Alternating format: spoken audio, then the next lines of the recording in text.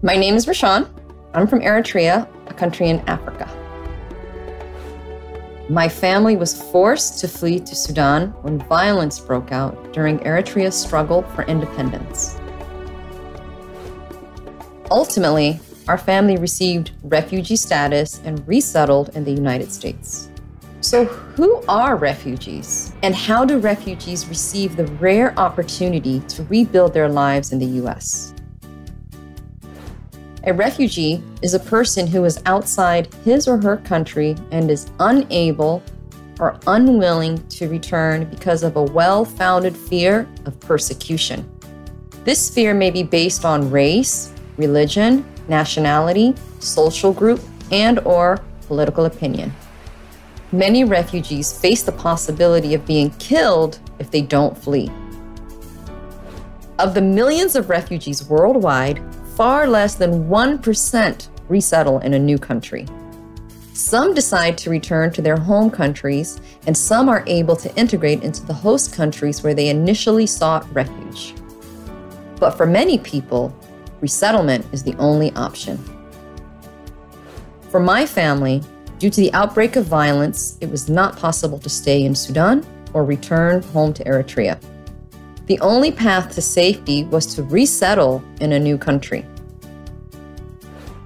The United States has historically been a leader in refugee resettlement. Each year, the U.S. President determines the annual refugee admission ceiling in consultation with Congress. The U.S. also welcomes other people fleeing persecution. These humanitarian immigrants include those granted asylum, special immigrant visa holders from Afghanistan and Iraq, and Cuban and Haitian entrants. Many organizations and agencies work together to keep the U.S. refugee admissions program safe and secure. The United Nations High Commissioner for Refugees, or UNHCR, referred my family for resettlement to the United States. Resettlement Support Centers, or RSCs, are run by nonprofit organizations in partnership with the U.S. government. In our RSC interviews, we explain the story of how and why we fled Eritrea. Our family was also interviewed by U.S. Citizenship and Immigration Services, or USCIS. It was their role to decide if we met the qualifications for resettlement.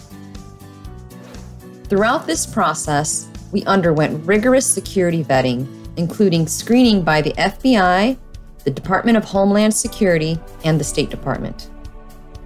Refugees are screened more thoroughly than any other type of entrant to the United States.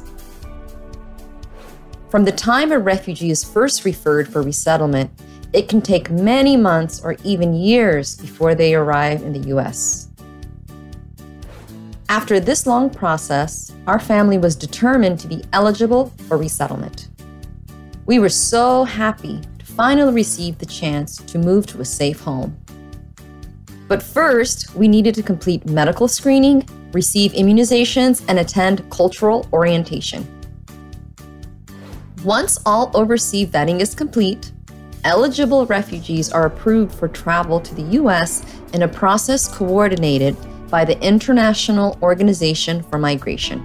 Until this moment, many refugees don't know which new city or town they will call home. Refugees are resettled in states and communities across the U.S.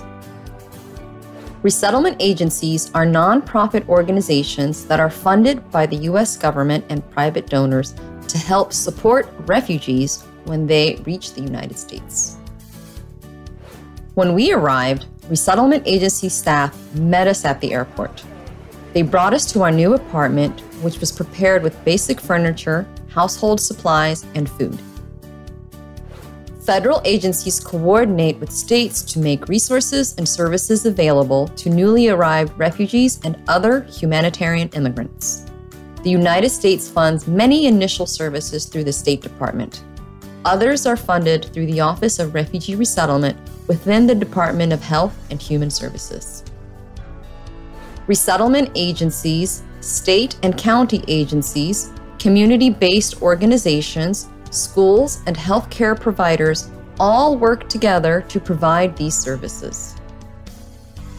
Local communities, businesses, and faith-based organizations also offer support, including by volunteering their time, providing donations, and helping to create a welcoming environment for their new neighbors. With help from our resettlement agency and their partners, my siblings and I enrolled in school. My parents signed up for English language classes, received work authorizations, and applied for jobs. Other refugee services include opportunities to improve economic well-being by building personal finance skills, increasing career readiness, preparing for higher education, and even launching small businesses. Refugees also participate in health and wellness programs, including support with accessing healthcare. Special services available to youth include family, academic, and mentoring activities. Elders receive additional integration supports. My parents secured employment shortly after arriving, and eventually they were able to buy a home for our family. After 1 year in the United States, refugees applied to become permanent residents. Around 5 years after arrival, they may apply to become American citizens. Refugees are your neighbors, business owners in your community, and your children's classmates. As for me, I am now a member of the Switchboard team. Every day, I help improve services that enable newcomers to thrive, just like me and my family.